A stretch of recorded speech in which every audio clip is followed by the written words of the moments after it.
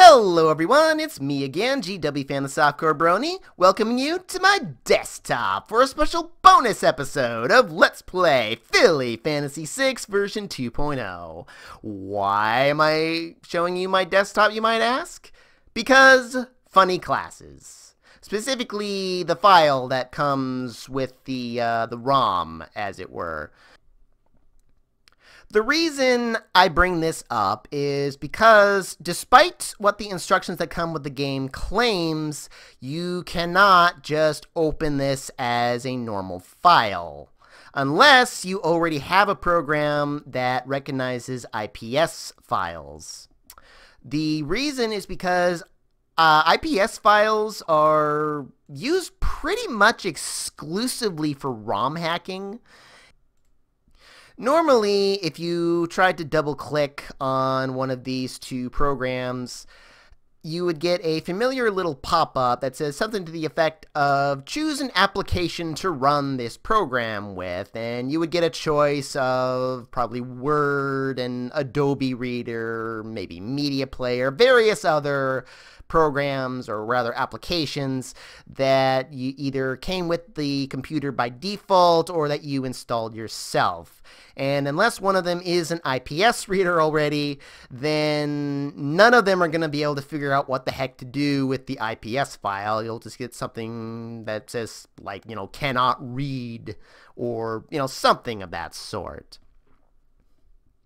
So what I want to do is basically show you how to get this onto this. And in order to do that, I want to basically just show you how to download an IPS program if you don't already have one, and, well, how to work it. What I like to use personally is Lunar IPS, which you can see right there in the types, because I already have this set up for it. I already have it on my computer, but in case you don't, just, go into your, browser, type in Lunar IPS in Google or Bing or whatever it is you happen to use, or just type in this URL right here.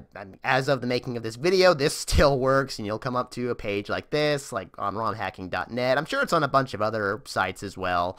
But Lunar IPS, I like this one, well, partly because it was the first one I ever used, but also because it's free, and because various virus scanning programs like Norton here recognize it as safe, and I'm pretty sure most other ones do as well. And most IPS programs, I think, are recognized as safe.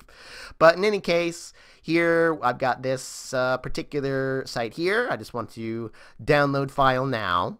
And we're going to get this, copy and paste the following. So just copy all that, not counting the parentheses at the end. Just copy, paste that here. I am human, as far as I know anyway, and I'm just going to copy it to my downloads folder here, save that. I mean, I don't need to because I already have it, but I just want to show that, and it should just go right off the bat. Oh, actually, I already had that open there, but then, let's see, just kill that real quick, and we'll have a zipped folder, and a lot of computers nowadays actually come with some form of unzipping program already installed nowadays. If you don't have anything, or just for whatever reason can't unzip it, I suggest 7-zip file, which again you can do with just Googling or Binging or whatever you want to use. Again, I like to use this one because it's free, and again, most virus scanners see it as safe. So once you do, you can just extract all and, well, choose the destination folder, which by default is the folder that it's already in, and press extract, and it'll open it up there. I already have it, so I don't need that to do that. And in fact, once you have extracted it all, you can just delete that, doesn't matter. And now I have my, well, LIPS, or Lunar IPS 102 up here. And now, since I have that, I don't even have to install it on the computer or anything. If I try to double click this, and that little pop-up is going to come up, choose the application, I can just choose the Lunar IPS, and now if I double click it, the instructions that come with it make sense, because I can just do what it was saying. But otherwise, what I can do is just go into the Lunar IPS. I choose it. And we'll get this little tiny box here. All I want to do is say apply IPS patch. It will go by default to itself, this file. So downloads, Philly Fantasy 6.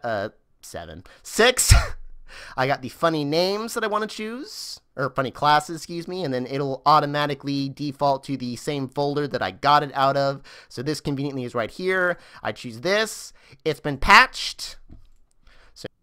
What you can do from there, which I actually screwed up doing earlier because I tried to open the wrong copy, because yeah, I put it onto this copy right here. So what you can do either is just open up whatever your Super NES emulator is, whether it be the SNES 9X or the ZSNES one, or you can just double click from here. Or what I want to do, I want to copy this one and put it into my regular folder for Super NES games. Yeah, just replace, thank you. And yeah, it'll be right down there.